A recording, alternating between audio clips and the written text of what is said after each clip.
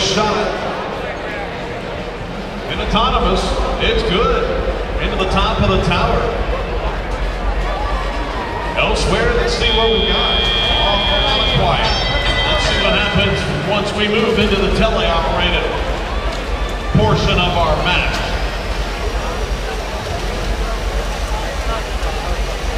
Stellar Robotic lining up to take a shot right in the top. Pretty good shot there on the opposite end. We're looking for team braking lights and their robot donkey to make move.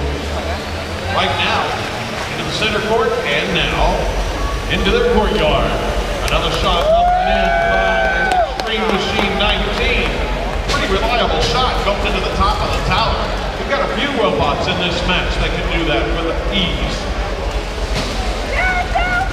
Scott tries to put one in the bottom of the tower. That comes off the ball and just a bit shy. Back into the middle. We see bad robots, their robot Shorty picking up the ball, coming across the defense, coming down the track, and lining it up and in. So early on, with just over a minute to go, the Red Alliance with the lead.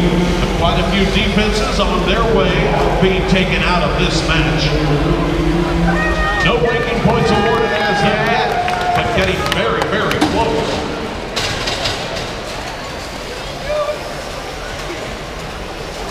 A lot of offense going on at the moment, with robots lining up to make a shot, not so much at the top of the tower, but pushing it down at the bottom.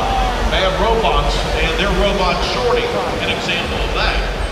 As we come up on the final 30 seconds of the match, still looking to award some points for defenses, but it's not there.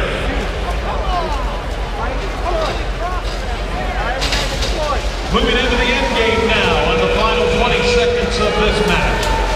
Looks like some mechanical problems down on the far end. Sounded like some anyway. Looking for somebody to climb. Yes, indeed.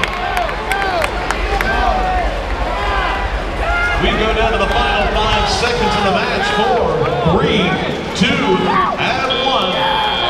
Just at the last seconds, it looks like there may very well be some ranking points for defense. We'll see how it turns out.